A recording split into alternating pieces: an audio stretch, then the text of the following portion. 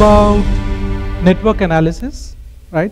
So the whole objective that I have for this talk is to really make us aware of what network analysis is, right? Because what I've seen is that network analysis, though being a very versatile conceptual framework, we can apply it in multiple areas, has not been applied that much, right? And the point is that this particular technique has been there for quite some time. That there has been some cool work that's already done. So let me begin with how I'm going to spend like next 35-40 minutes, right? So we'll talk about a little bit about the history of network analysis, some very cool examples which I thought is very, very different from the tech thing that you would be going through right now, right? And then probably talk about 2 or 3 work examples that I and my team had done. Of course, I'll not reference my employer. So that's one. And then we talk about some core concepts, right? Because we use it every time, everywhere, but we do not realize it, right? And can anyone tell me as to what am I referring to, right? Anyone? That's one. And which is the app that you use the most? I mean, apart from Facebook. Google Maps, right? So this morning, while I was driving to Khemka Auditorium, right? What did I do? Simply, I'll switch on the Google Maps, right? So very surprisingly, Google Maps, what does it really do? I mean, if you see at the core of the architecture or the core concept, how it works on in an efficient or shortest path, is actually utilize the network analysis, right? And that's really powerful because we use it everywhere, right? Another thing that that has its advantage in terms of network analysis or the graph analysis, if you will, is the social networks, right? So we talked about Facebook, we have Twitter, right? So wherever there are interactions, right? So wherever there are interactions, you will have network analysis, right? So let's start with that. Now, before I move on to the core concepts, 2 very interesting things, 2 very interesting papers. Now, why I'd refer to papers? Because I like reading quite a bit, right? And one of the seminal work which really leveraged network analysis in a very, very different setting is the 9/11 analysis, right? And I don't know if some of you would be aware of that. And Valdez E. Krebs' paper, that's considered to be a seminal, in terms of trying to understand the terror network. So particularly after 9/11, how do we identify who was the linchpin, right? So that's very interesting because when you go through the paper, and I am not talking about 2 or 3 years back, that was just after the incident in 2002 that paper was published. And at that point in time, we did not have as many softwares as we have right now. We do not have computational abilities that we have right now. So, however, what happened?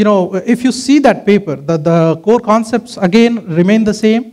The objective of the whole paper is trying to understand how would these people have interacted, why they were under the radar, right, despite so much of surveillance, how 19 of the hijackers, how they were interacting with each other, and then how none of them knew that they were like 19 in number, right? So very interesting, very fascinating paper. Another one, again, very, very different areas. You can refer to the work of Tim Tangarelani. So what he did, or what he does essentially, is trying to understand the evolution of stories and folklore using social network analysis. So it's a very interesting mix of three things, right? One is GIS, another one is the whole network analysis, and the discrete mathematics part of it, right? So we would, so the general notion is that when we talk about social science, right, it's, there's nothing maths in it, right? So from that standpoint, if you see, it's a very, very interesting work that Tim and his team has done. In fact, they have an annual conference called Computational Folklorist, something like that. So these were the 2-3 examples that had fascinated me quite a bit. Now, because of that reason, what we try to do in our work, right? Because what I and my team do is we try and use data science and artificial intelligence to research and tell something very, very different about a particular industry or across industry, right? So we do not focus on particular companies. And again, since I am more an open sourcer at heart, so we use open data, right, and open technologies. So what we're trying to understand was how the innovation, right, how the innovation gets diffused, right? So is there a pathway for innovation, right? And if there is a pathway for innovation, how does it look like? And can we really predict where that innovation is going to die down? Or is there a half-life or some sort of a thing that's there wherein it keeps on diffusing and then it dies down, right? So if you were to do that, how are you going to start? Take a guess. I mean, all of us are, machine learning developers, right? I mean, data scientists. So where would you start, right? So, so I think the first thing that you're going to do is trying to find the interactions, right? That's the most important because you would want to understand the path which is being traced, okay? So where would you get the data from? Again, because this data is going to be, in open source, in public. So what we did was, we were focused again towards America, North America. So what we did was, we took the US PTO data, US Patent and Trade Organization data. So whatever all patents were granted, so we took all of that data, right? Which is around, at this point in time, it's around 3 terabytes of data, right? So what we have done really is, as a team, is actually built a parser which will go to the USPTO website, and if there is any new patent which is granted, it gets into our system, right? So it's like that, so the whole process is automated. And believe me, I mean, it's very easy to say that in 2-3 sentences, but it was very hard for us to really get all of that architecture done. So once you've done that, right? So what you really have? You have the the documentation of patents which are granted. Now, how are you going to use that for innovation diffusion? Isn't it? So our assumption was that whenever you are granted a patent, why would you be granted a patent? Because that is supposed to be quote unquote innovation. Because you are bringing a new technology or a new way to work, or you improve upon something, right? So that's why you granted a patent. Otherwise, you would not be granted a patent, because although you would file it, but the patent office would say that, okay, this is not nothing which is unique, right? Now, having said that, what are you supposed to be providing to the patent office? So there, you would have to provide as to where all is the previous work that you referenced in, because you would not be working in isolation. You will be taking some influence, some inspiration from some other technology. You would be trying to improve it, or you would try to improve either the design or the process or the mechanism or the algorithm, right? In our world, you would want to tweak or change the whole algorithm, right? Basing on the work of other people. So then, what you would have to do typically is you will have to cite, right? So that citation we took as the interaction, right? So consider that there was an existing technology which was there, or a patent was there. Now it gets cited, right? Then this patent again gets cited, right? So likewise, what you're going to end up with? You're going to end up with a network, right? And then you have a very huge network of innovation that's happening. Now it's up to you as to how do you want to understand, analyze the whole thing. There some numbers there. As I said earlier, it was around 3 terabytes of text, images, and other things. The citation that I'm referring to is around 20 million citations. When I'm saying 20 million citations, it'll be like, we'll come in a minute in terms of concepts. But basically how the pathway is, right? So one from another. So once we had done that, we tried to understand again is which technology, because when you go to the patent data again has its own set of classifications. So it does not really, all of you might be working in different industries, so it does not really allude to a particular industry sort of a classification, right? So let's say whether it is TMT or this or that, so it's not going to classify according to that. So it has its own classification. So now, if you were not using a particular company, right? Because our work would not really, we will not focus on a particular company, right? So then we have to focus on particular technology and a particular subspace, right? So the second step was which technologies, which subspace do we really first tackle to? So that's when we collaborated with Energy Resource and Industrial group of my team, right? Wherein we said that, okay, what would be, which companies or organizations would be a good proxy for your subspace, right? So that way what you're doing is you're trying to put this together into, into a subspace, because again, what's going to happen is if you're going to take the whole patent data, right? You have different industries, you are not aware of it, and then you will not be able to tell something meaningful out of that, right? So that's why you will have to put an industry lens to it, basing on the vagaries of how the patent data is, right?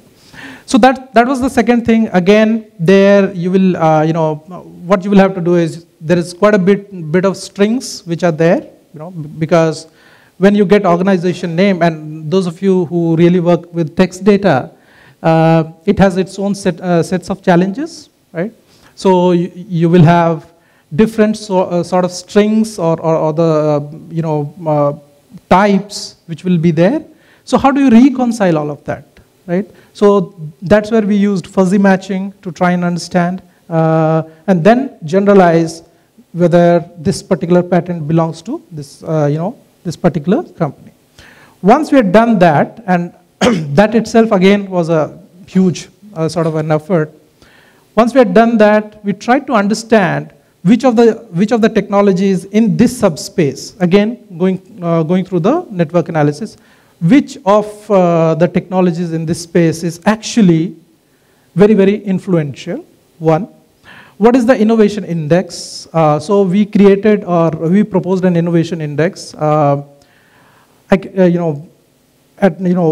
cannot really share the formula or the detailed methodology because of the proprietary constraints.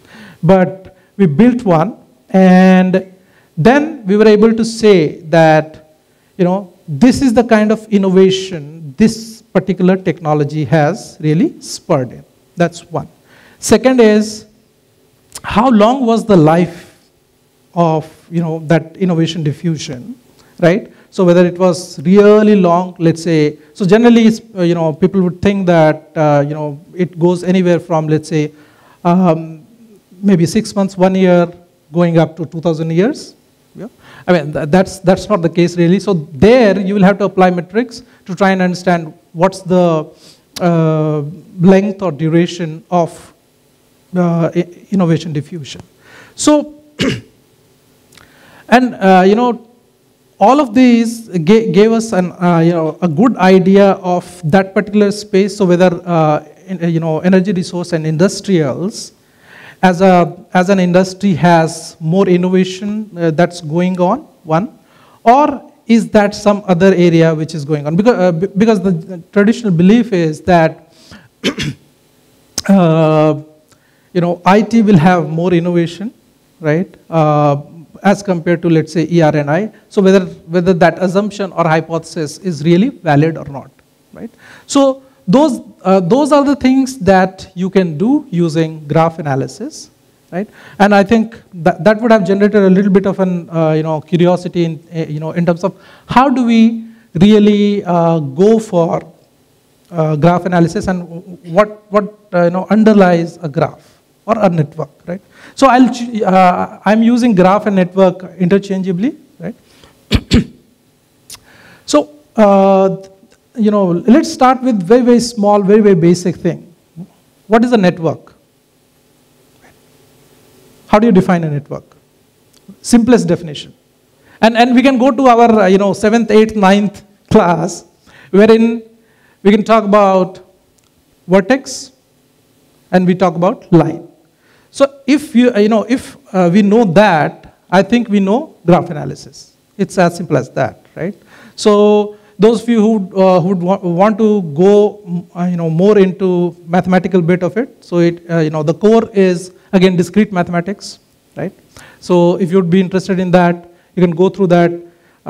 However, those of us who would not want to bother us with discrete mathematics bit of it, but would want to apply it in the business problems, I think we can do that as well too.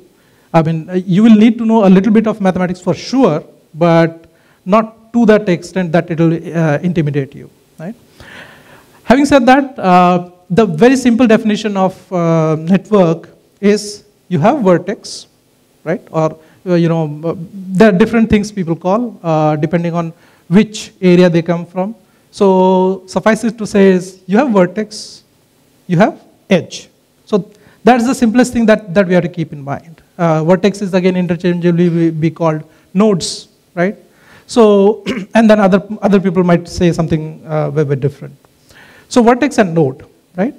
Now, if you have vertex and node, and we have a single, very, very simple network wherein you have two vertex, right, and only one single edge, right? That's the simplest network that you have. And these two vertices would be called n vertex.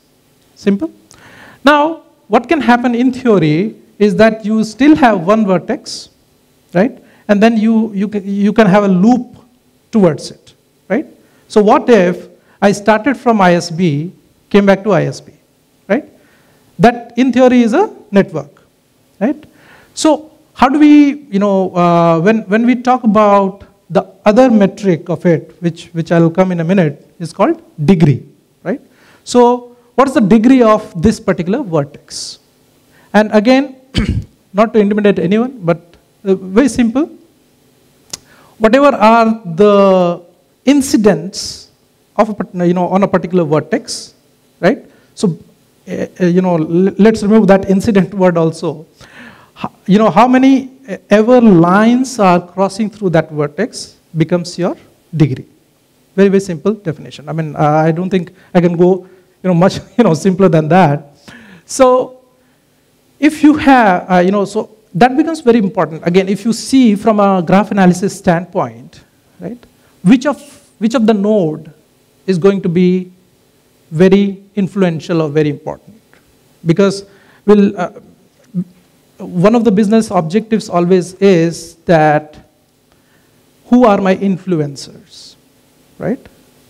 There is quite a bit of work that's done, that's being done, and there's a concept called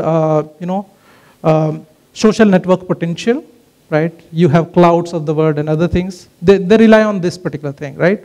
So what's the degree of that particular node, right? So the more is the degree, the more important the node is, right? So that is one of the measures of another thing called importance of a node, right? So we have the simplest assumption that the more connections a particular vertex has or a node has, it becomes more important. However, there are 3-4 different measures of it, right?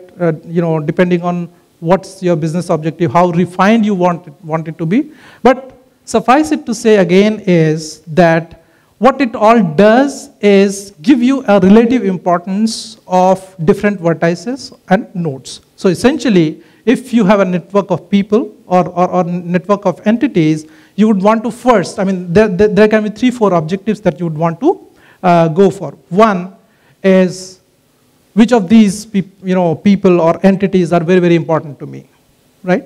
So for that, what you're going to do is you are going to measure the centrality of it. That's one. Second thing is, and in the centrality measurement, you have, again, 3-4 different flavors. One we talked about just now, degree centrality. Then there is another one called betweenness centrality, right? Closeness centrality, card centrality, and then the last one is eigenvector or PageRank centrality, right? So you will have to see which of these are going to be, as you're doing your research or developing your product, which of these are going to be fitting your business objective, right? That's one. Second thing is, in this particular network, right? Are there, there is another concept called clique, right? So are there clique formations which are there? Now, what are cliques? Cliques are, our close friends, which always move with us together, right?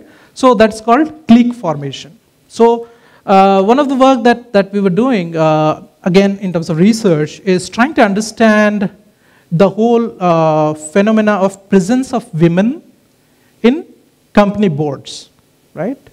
So in some countries, it's it's by law, it's mandatory that you have some seats for women in the board.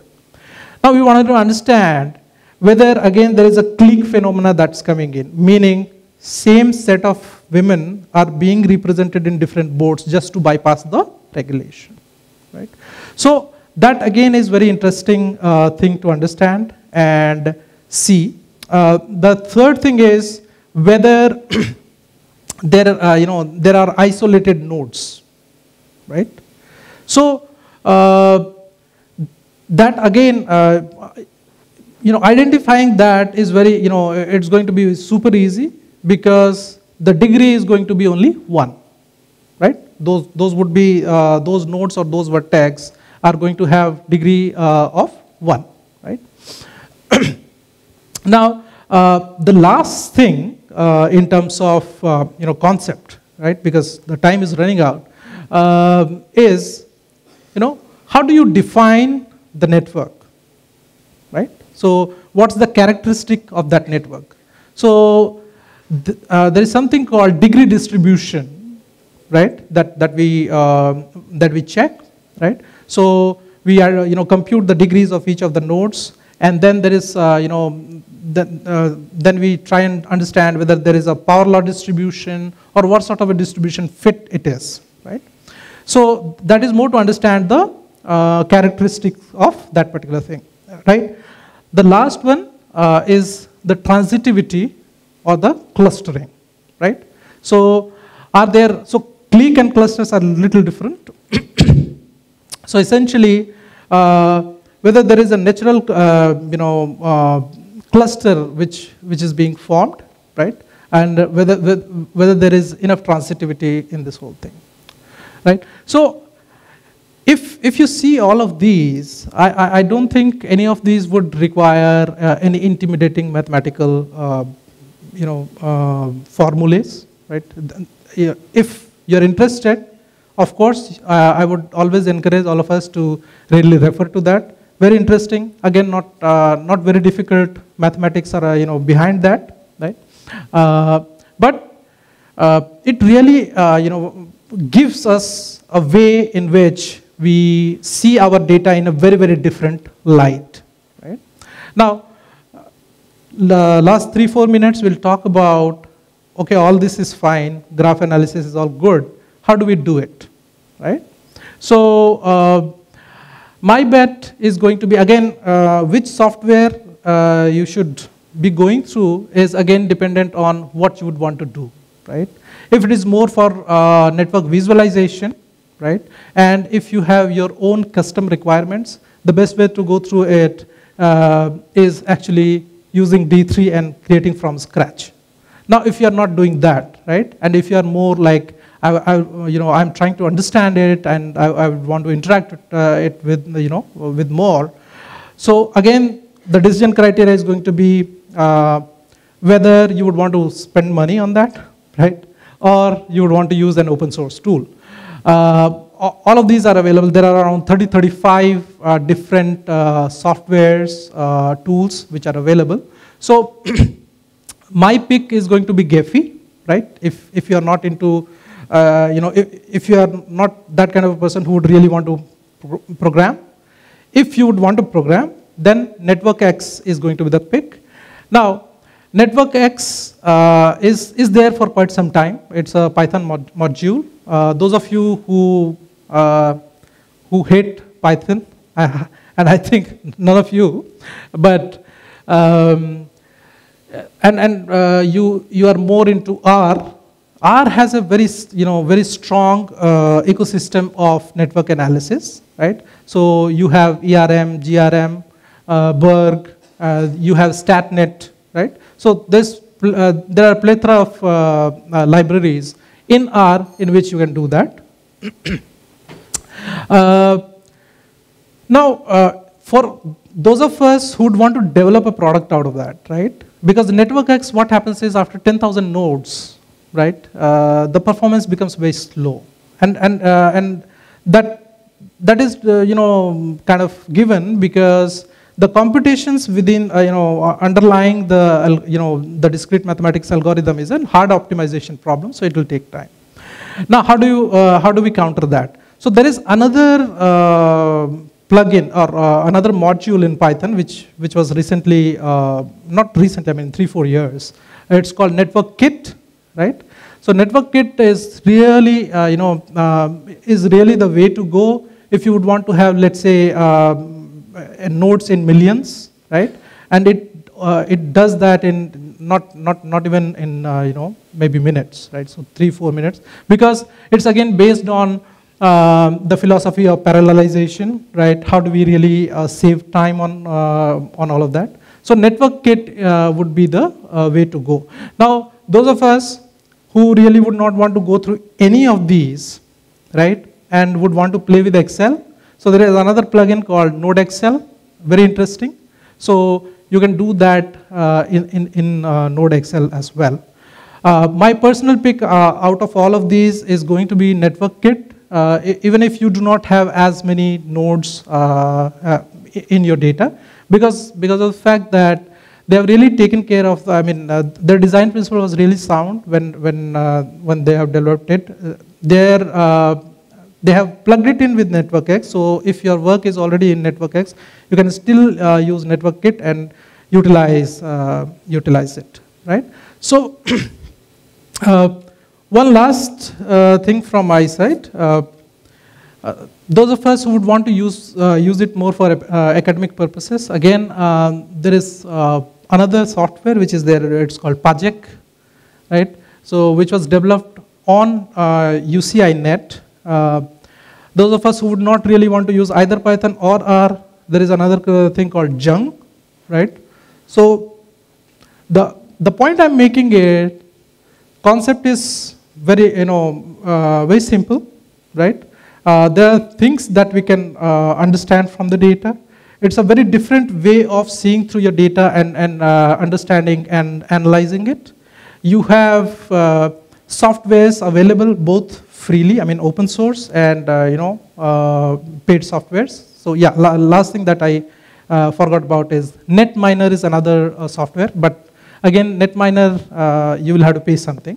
But All these are again open source software. So last one thing, I would hope that at least some of you would start thinking on network analysis and utilizing it for your business problems. So thanks much. Thanks for giving me time. Appreciate it.